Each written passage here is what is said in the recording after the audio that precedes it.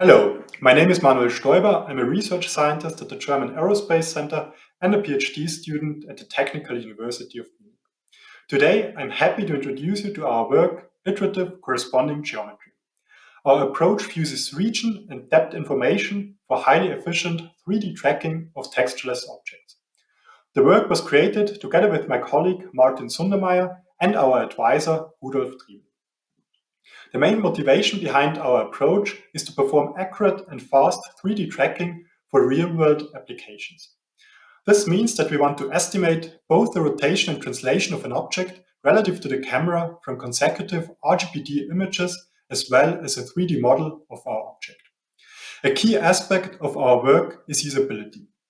This means that we want to perform the tracking without requiring any high-end hardware, without requiring training or training data, and without requiring model texture. For our approach, we use a so-called sparse viewpoint model to represent the object geometry. A sparse viewpoint model is generated by rendering the object from views all around the object, and for each view sampling both contour points and surface points.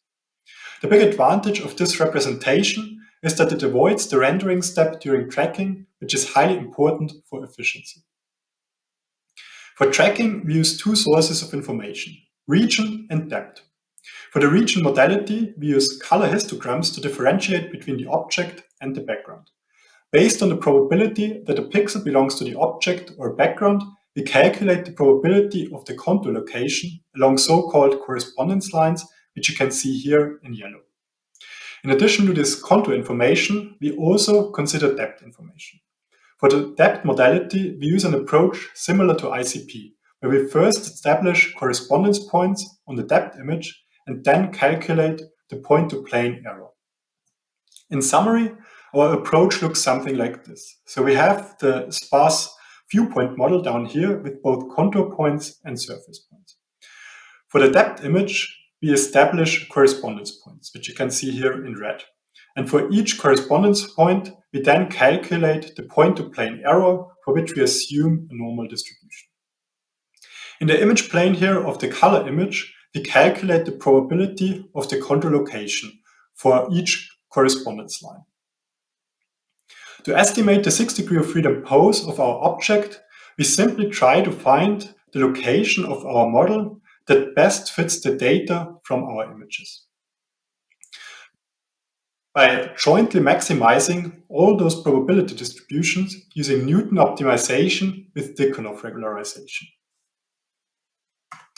With this relatively simple approach, we are able to achieve state-of-the-art results on the YCP video, OPT, JOY, and ARBOT datasets. Especially on the OPT, JOY, and ARBOT datasets, we achieve the currently highest score.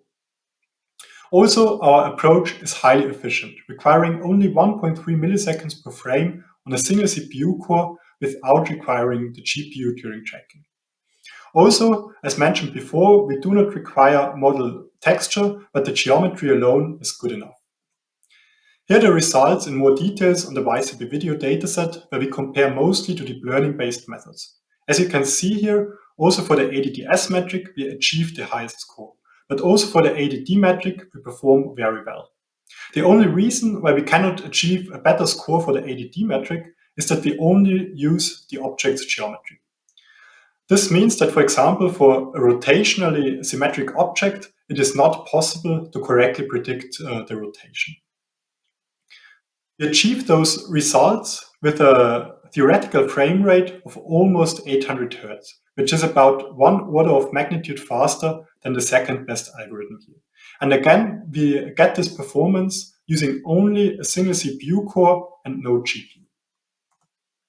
In conclusion, our research shows that classical approaches can still outperform deep learning-based methods, definitely with respect to efficiency, but also with respect to tracking quality. Classical approaches can still be highly competitive. Also, our approach achieves state-of-the-art results without requiring training, annotated data, model texture, or high-end hardware.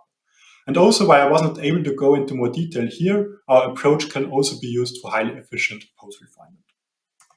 So thank you very much for listening, and for more details, please check our paper and also our source code, which is publicly available.